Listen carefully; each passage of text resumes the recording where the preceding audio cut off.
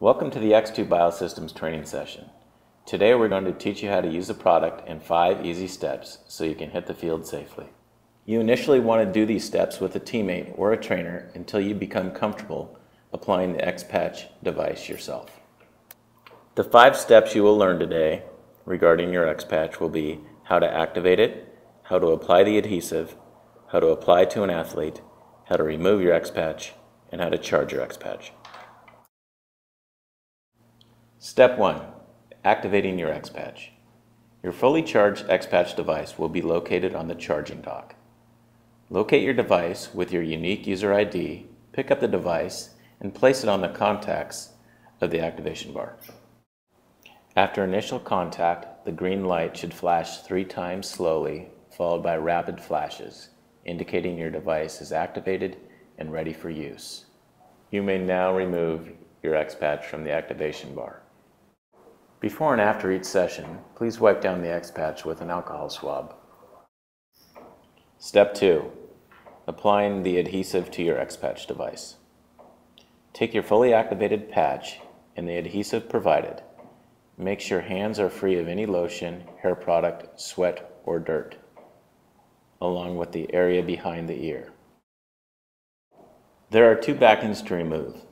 First, remove the device side adhesive liner, then apply activated xPatch to the top of adhesive. Next, remove the skin side liner on the bottom of the adhesive.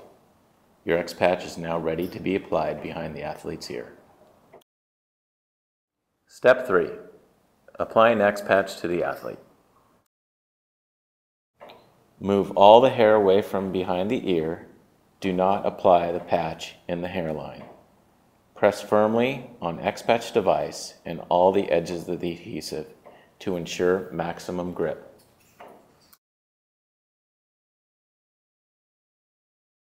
In order to tell that your xPatch is properly recording, gently tap the xPatch and you will see a single green light with each tap indicating your device is working. With your xPatch activated, you are now ready to hit the field. Step 4. Removing your xPatch. After each session, you are now ready to remove your xPatch. Grab any of the edges, pull gently away from the head. Remove the adhesive from the back of the xPatch and place the device back on the charging dock.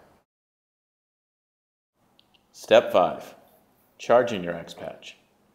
Place your xPatch device on the magnetic contacts designated for charging. Make sure this is not the activation bar nor the data port.